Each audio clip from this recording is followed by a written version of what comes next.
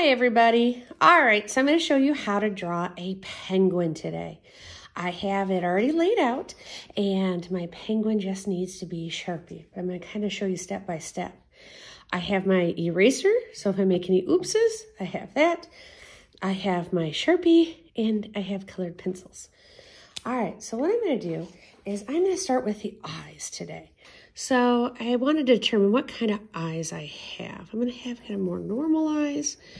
So I'm doing a circle and a circle. And then I'll shade this part in black. Just a little bit of wiggle.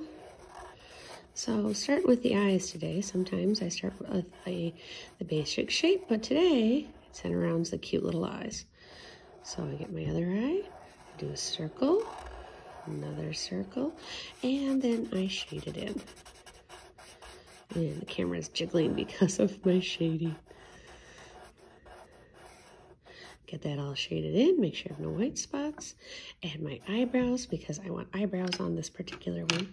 Next, what I'm going to do is I'm going to do the beak. So I do a curved line in, another curved line in, and then I'm going to do the letter V. So I have my letter V. And since I made a little bit of oops over that edge, just kind of clean it up a little bit so it looks nice.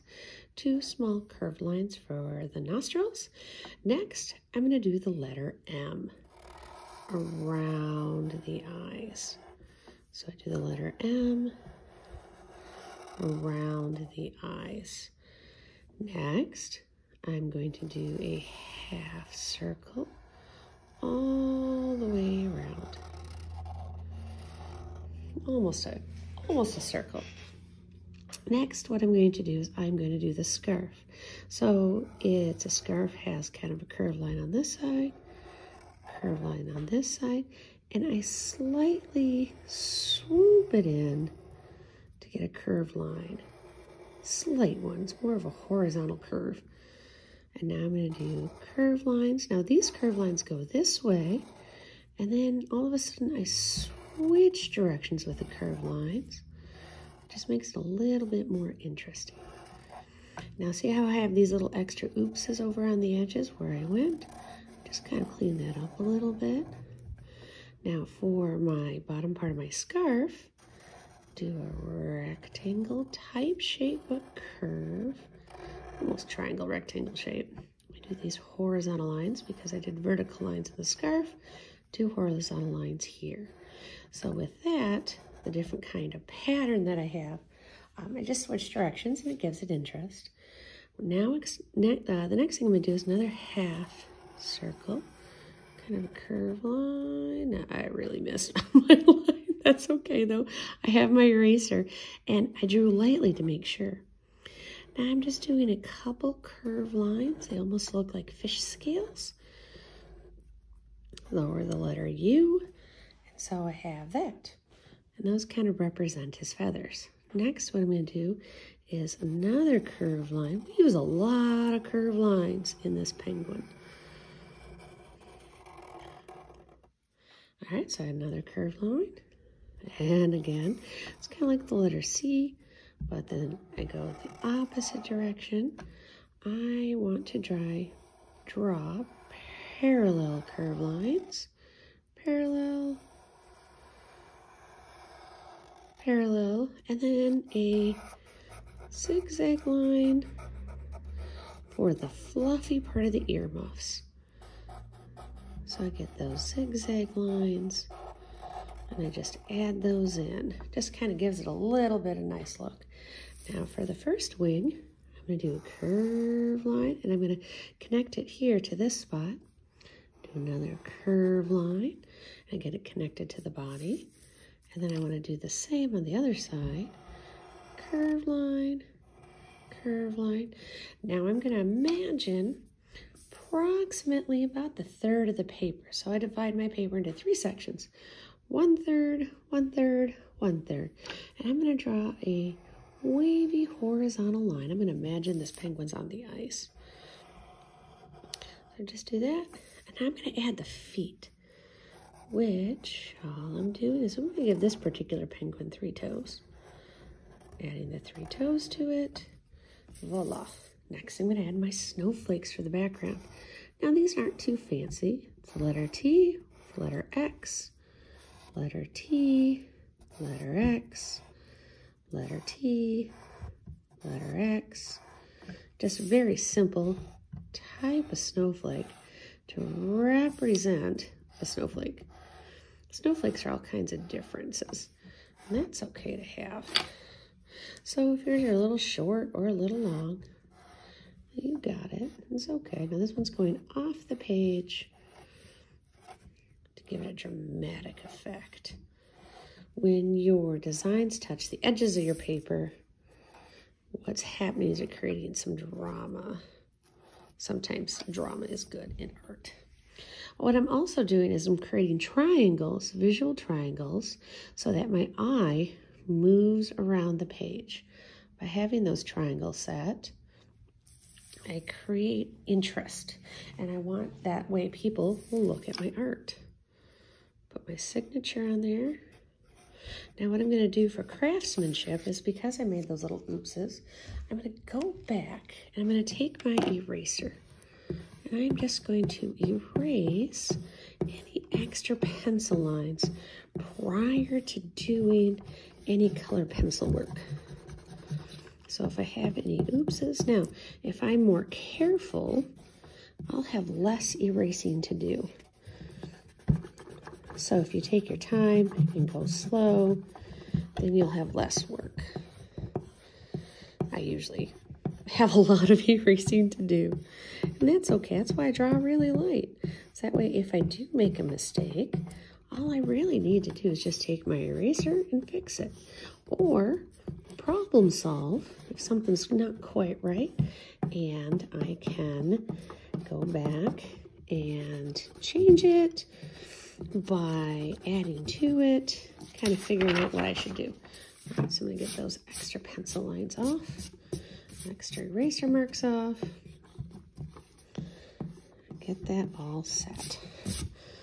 So that took us about 7 minutes, not too terribly long. What takes a while is the adding of the color pencils. Now, because this particular picture is on ice and it's snowy, what I'm going to do is I'm going to take a blue for my background. I'm just going to create very, very lightly. Now I'm holding my pencil way up here at the top. I'm doing that because I don't want to put a lot of pressure. When I want to press hard, I move it. But when I just want to do it really light, I have it way up here. And then I'm also holding my paper so that it doesn't move. And all I'm doing is just very lightly adding blue. Very lightly. I just want to give the illusion of the sky. I don't necessarily want to color it a dark blue today. I'm going to, for this particular picture, just have the light blue, and then take my snowflakes, make them dark. Now I'll speed up, but I'll slow down on the inside. Just going back and forth. Now if I switch directions, you're going to see that in my coloring. Now you're seeing all those little extra lines because I switched directions. I do want to match the pressure that I placed on the outside of my penguin with the kind of the inside underneath there. So that way it stays consistent and uniform. It looks nice that way too. So just getting that all shaded in. All right, so now I have my sky colored in. Let me bring that a little bit closer so you can see. Yep, I have the sky. It's just very light. Now I'm going to do the same thing with my ice. Super light, not a lot of pressure. I am going to give a little bit more pressure under the toes to give the illusion that there is a shadow hanging out. Nothing too terribly fancy. I just want this guy to be fun. Just something fun to do. Now, I can make him any color I want. Penguins, you know, you're typically, you have the black side when you think of the penguin, and then you got the white tummies or the yellow tummies, depending on what kind of penguin you have. But if you want your penguin to be rainbow or purple or green, go ahead and make it any color you want. You have the basic shape, so feel free to add color to how you would like it to fit your either favorite color, your personality, your viewpoints. Just kind of have fun with it. That's what I like to do. So I'm just adding black for my penguin. Now, if my daughter was coloring it, she'd probably pick purple. And then if my youngest was coloring it, we would definitely have a pink penguin because she really likes pink. And my son might actually do blue. So it's just kind of whatever color is up to you. Now I'm going to add a little bit of yellow in the beak. A little bit of yellow on the tummy. Not too terribly much, but just a light pressure. And let's see here, I want green earmuffs. I always start with a very light, and we're gonna have green fluff. Just very light, because then I can go back and I can add the darker values. So I'll start off really light. It's a lot easier to add more than it is to take away. Now the scarf, I'm liking this color, just to give a little contrast to the green. I'm gonna do a pattern. So I'm gonna do that one. I'm gonna pick this one.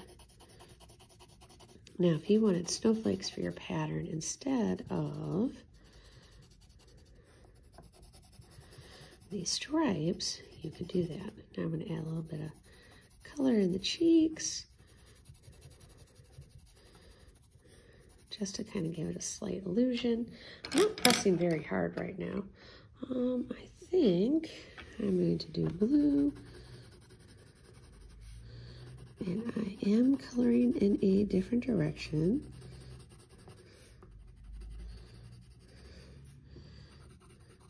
Now the saturation level of the molecules, there's a lot of space in between, so it's not very high. The moment I press harder, now notice how I switched. I went from here to here.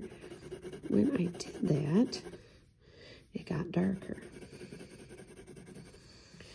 So as you're adding your designs, add some value to it. Value is so nice. Value is a lot of fun. I go back. I move my fingers so that, or how my grip, how I'm holding it. Now I'm kind of doing the same consistency of the value, pressing darker and then getting lighter. And then I want to add a little bit darker in the green. So I'm going to press a little bit harder just to give it that idea.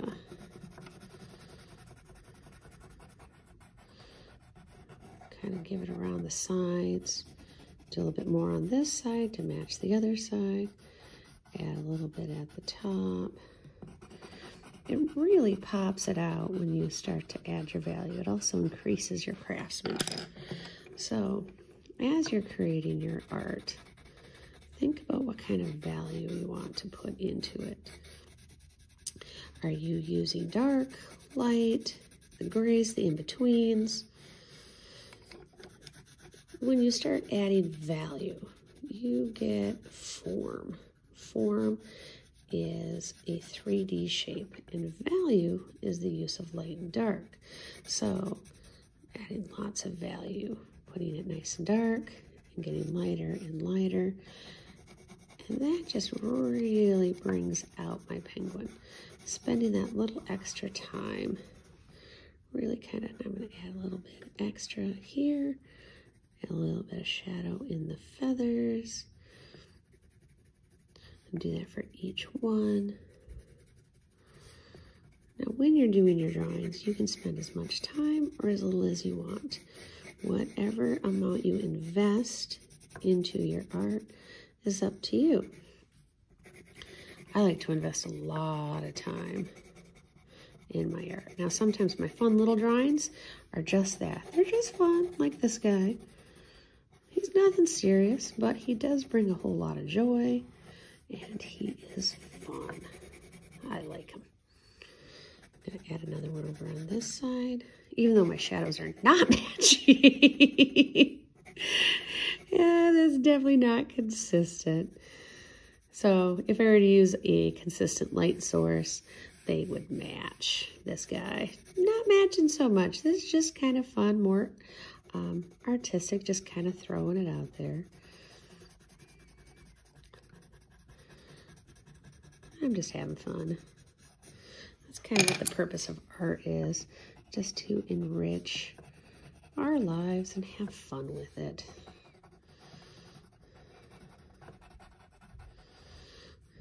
Oh, nope, I don't want green in his feathers.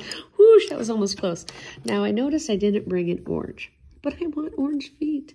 So I'm just going to take this color I used from the scarf, and then I'm just going to add a yellow to it. So it's kind of mixing. And I'm just going to layer it. It's going to turn it slightly orange. And you're like, whoa, that's really cool.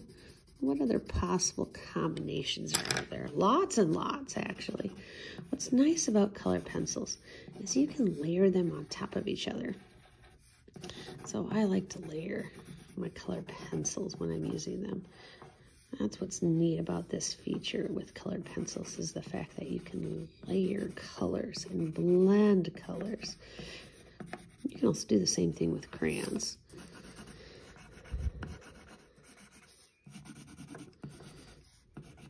I like how you can layer and layer and layer them.